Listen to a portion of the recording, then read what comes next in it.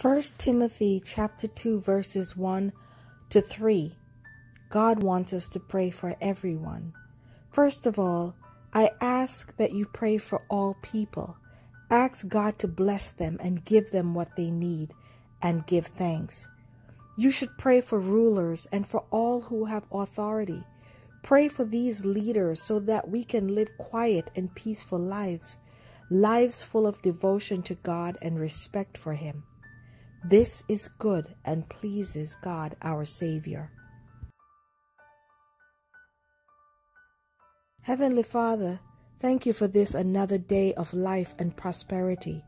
You've instructed us to pray for each other, so today we present those who are sick, in pain, or experiencing grave trouble. Those who feel they're going through hardship alone. No one understands or cares. We pray for those who are giving up on life because all they have tried has resulted in failure. We pray for the child who feels unloved and the parent who doesn't care anymore. Remember that parent who has exhausted all effort to connect with their child and feeling lost and hopeless. Be present in every family matter and situation, and let your voice and presence be heard and felt. Remember all our political leaders. Lead them to the right decisions that is in our best interest. We pray for those with no income. Grant them the opportunities they need to make it through.